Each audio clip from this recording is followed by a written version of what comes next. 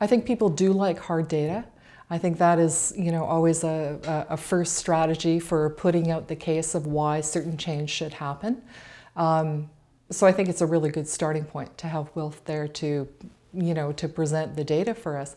Data that I've seen can be really scary looking forward in terms of labor shortages and, really emphasizing the urgency of taking action and planning now to take action rather than waiting till it's, just too late and all the retirements have happened and, the workforce is really at an emergency state.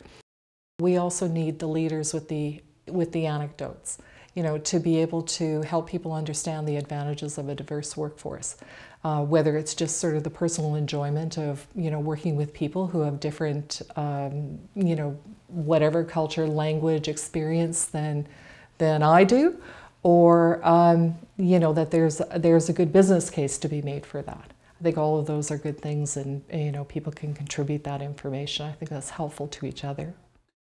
Because I think in the end, it really doesn't matter where you start, it's where you end up. And I think that offers the greatest opportunity. So that's where I think that, sharing success stories is really important. People really already know about the failures, so I think that perspective needs to be changed to bring more people into thinking about how they can diversify their workforce in a really good way.